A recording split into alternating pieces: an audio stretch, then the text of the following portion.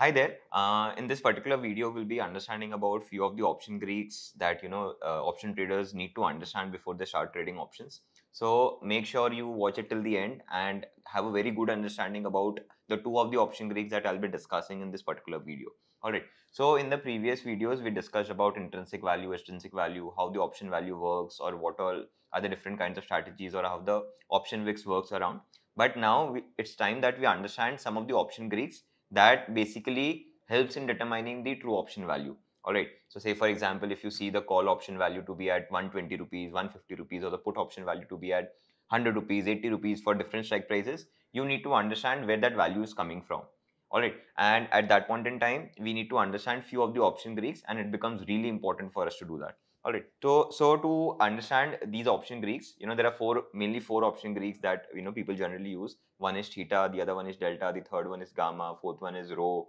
All right. So people use this, but what we'll be discussing is the first two Greeks that we'll be discussing are the theta and the delta. All right. These are some of the important Greeks that we need to understand first, and then slowly and gradually we can develop upon vegas and rhos of the world. All right. So and let's understand theta first. To understand theta, what I'll do is I'll have a very simple example in front of you. Say for example, we are standing on 30th June, all right, 30th June. And on this particular date, the value of Nifty is, say for example, 19050. All right, that is the current value of Nifty. At this point in time, say for example, you're bullish on the Nifty index. You think that in a couple of weeks time the Nifty index will go up by more than 200 points, 300 points, and so on and so forth. So in order to make money in options, what you need to do is you need to go long call. All right. So in order to go long call, you already know that you need to pay a certain premium for that. So now let's say for a strike price of 19100, all right, we take this position of long call, and to take that position we have to pay a certain premium. Now let's assume that the premium is 150 rupees. All right, now let's assume that the premium is 150 rupees. Now those who have watched my previous video about intrinsic and extrinsic value, they would realize that this 150 of call option value has only time value. It does not really have any intrinsic value. All right, because we are right now out of the money. All right, so that is this. And this particular option that I'm talking about is, say for example, for 13th July, which happens to be a Thursday. All right, and we know that Nifty options generally expire on Thursday. So that is the idea here, and this is what the date is, which is a Thursday. Now, as you all know, Nifty options trade in lots. So one lot has 50 options. So there are 50 options in one lot. And say for example, we make a position of 50 lots. All right, so 50 lots into 50 options in every lot.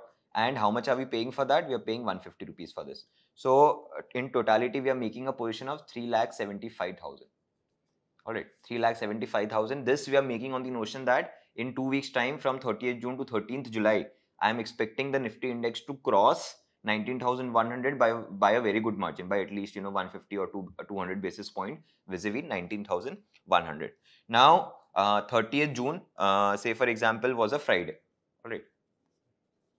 On Friday, there was some little movement in the index. The index moved from 19,050 to 19,060, and it came down to 19,040. All right, there was certain movement in the index. But at the end of the day, the closing happened at a very close value to 19,050.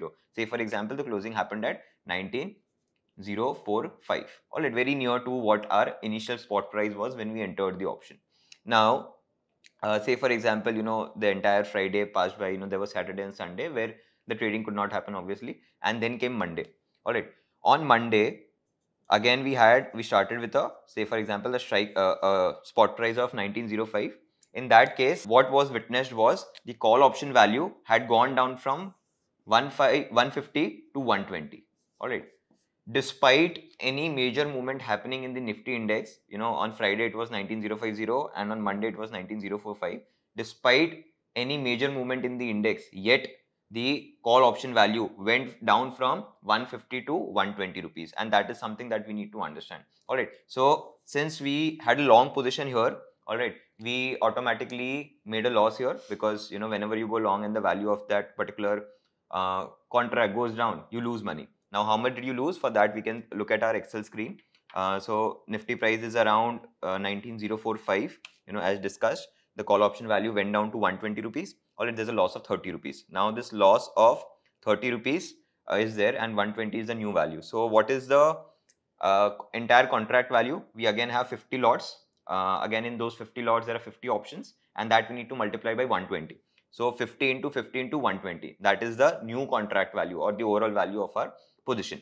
So originally we started with 3.75 lakhs. Now we came down to 3 lakhs. We made a loss of how much? We made a loss of 75,000 rupees by simply holding the option contract for 2 days, and there was no movement in the spot price of the Nifty index. Now, why did this happen? The answer lies in the initial part of the discussion where I stated that in this 150 rupees, we have what? We have only the time value and not any intrinsic value. So there was zero intrinsic value in this, and the entire thing was time value. All right. So time value is always back calculated. You know, whatever the call option value is, you subtract the intrinsic value and you get the time value. So time value is always back calculated. So that is how it works around. All right, time value is always back calculated. Now what happened the next day was there was no movement. The intrinsic value still did not come in, because for intrinsic value to come in, the option has to be in the money. All right. So that value did not come in on Monday as well. So intrinsic value still remains 0. We are on 3rd July already, and the intrinsic value is still 0. And the time value went down from 150 to 120. All right, the time value went down from 150 to 120, and that decay in the time value or the reduction in the time value is nothing but your loss as an option buyer. All right, whenever there is no movement in the index. So what is going to happen as we approach 13th of July? All right, the value went from 150 to 120 in 2 days time, which was a weekend. And as we move forward and as we move towards the expiry date, which is in our case 13th July, in that case, the value from 150 will come down to 120, 290, 280, 250, and then to 0. All right. So this will happen gradually as in when the day passes by, and then there is no movement in the index. All right. I'm keeping the movement in the index constant, and I'm expecting that no intrinsic value is getting generated, and you know, as time passes by, the option expires out of the money. So that is how it looks around, and this is the reason why option selling has become a very famous strategy. You know, people sell options because this is what they try to earn. This time value or this time decay is something that they always try to earn, and as option sellers, and they anticipate that no major movements will happen in the index. All right. So if I were to draw the graph of time decay, it is nothing but a falling graph with a simple tendency of the graph approaching to 0 as the expiry comes by. So here we have the expiry, and here we have the time value. So time value goes down to 0 as the expiry approaches. So as option buyers, time decay is not in your favor at any time, and as option sellers, this time decay works wonderfully in your favor. All right. So this is something that we need to understand, that whatever option value you see, always try to break it down into intrinsic value and time value. See how much time value the option holds, and always look around that as and when the time is passing by, how much the decay is happening. All right. The decay happens overnight, the decay happens over weekends, majority of the decay happens at those points. So this is something that you need to understand very well. And if you want to become an option buyer, you need to predict this thing very carefully, and you need to play your bets only on things when you expect good movements. And as option sellers, you need to be assured that the volatility would not come in at that at that a rapid pace, and things would remain around what the current spot price of Nifty is. So this is exactly how time value works around. It comes down as in when the market remains sideways, do not really make any movement, and the option sellers make money. Now the second option Greek that we need to understand is delta. All right, so delta is again very important option Greek, and understanding of it will help you figure out how the value of options actually move around vis-a-vis the stock price movement. All right, so let's go to the Excel sheet and see how it is working around. So again, the underlying here is the Nifty index. All right, and the current price of Nifty this time I've taken around to be 19,000 for 30th June Friday. Again, a number, hypothetical number, not exactly this was the value, but it was around this. And again, the expiry that I have considered here is 13th July.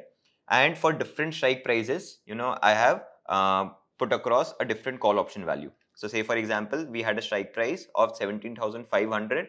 For that, the call option value is somewhere around 1,700. Now you need to understand this 1,700 comprises of two things: 1,500 of intrinsic value and 200 of time value. All right. So intrinsic value is always back calculated, as I mentioned.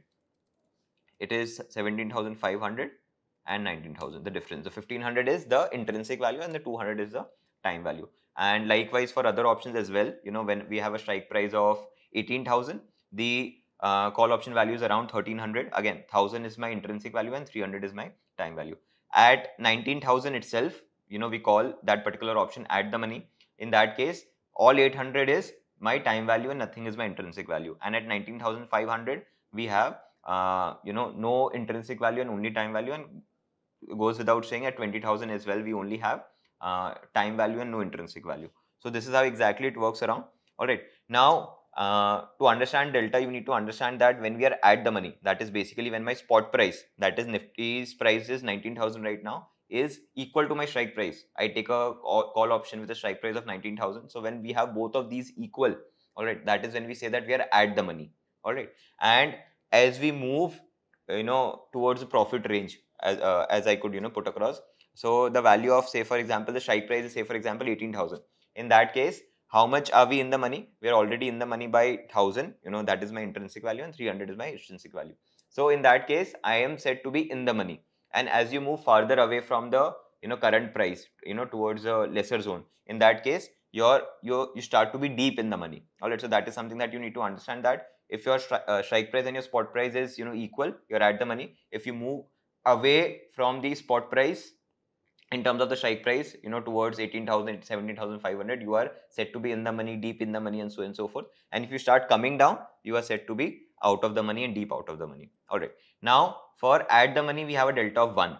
For, in the money, we have a delta of around 0.5 to 1. And for deep in the money, we have the delta of around 1. All right. And for out of the money, it works the other way around. We have a delta of 0 to 0.5. All right, for something that is out of the money, not very deep, but out of the money. And for something that is very deep out of the money, in that case, the delta is near to 0. All right, it is not exactly 0, not exactly 1, but it is tending towards 0, tending towards 1. That is how you need to understand this. So my point here is, what delta tells you is the movement of the call option value vis-a-vis the stock price. Now, say for example, we are standing at a strike price of 17,500 with the Nifty value at 19,000. Now, in this case, if Nifty moves to 19,200, all right, in this case, if Nifty moves by 200 points, so in that case, what will happen here is that the call option value would move to 1900. So what you can see the similarity, there is a movement of 200 points in the Nifty index, and at the very same time, the call option has also moved by 200 points. So the delta is close to 1. The movement in the call option value is 200. If you divide it by the movement in the stock price or the underlying, that is Nifty, that is also 200. So that the delta is near to 1. It is not exactly 1, but that this definitely helps you to understand. Now, say for example, we have a delta of 0.75. All right, where we are simply in the money. In that case, say for example, the Nifty moves to 19,200. So there's a movement of 200 basis point. So here the movement in the price would be 0.75 multiplied by 200. That would be 150. So the option would move by 150 points in terms of value. And likewise, you can figure out when we have at the money delta of 0.5, there's a movement, there'll be a movement of 0.5 in the option value vis-a-vis whatever happens in the stock price value, and likewise and so forth. And for out of the money, the value in the movement, and for out of the money, the change in the option value is lesser vis-a-vis, the stock price, and it's more so towards, tending towards 0 as in when it moves more out of the money. So say for example, we have a delta of 0.25. So in case if Nifty moves by 100 points, the movement here would be only by 25 points. All right, all these moments I'm saying it in the positive direction, in the upper direction. So that is how the moment I'm showing you the relation with, because call option has a positive relationship with the stock price. So that is how it works around. I'm hoping that you have understood this, and this is how delta and theta works around. The most important Greeks are these two, but you also need to understand Vega, Rho, and all those other option Greeks, which we'll be discussing in the future videos. But for this, I'm pretty sure that you might be able to relate this to the option chain that you generally see while trading options, and you'll be able to see how the movement is exactly happening in the option price, given that you are looking at the movement in theta and as well as the delta. Make sure you do like and subscribe to our channels for more such videos where we'll be discussing options, where we'll be discussing a lot of things around finance. So make sure you remain subscribed.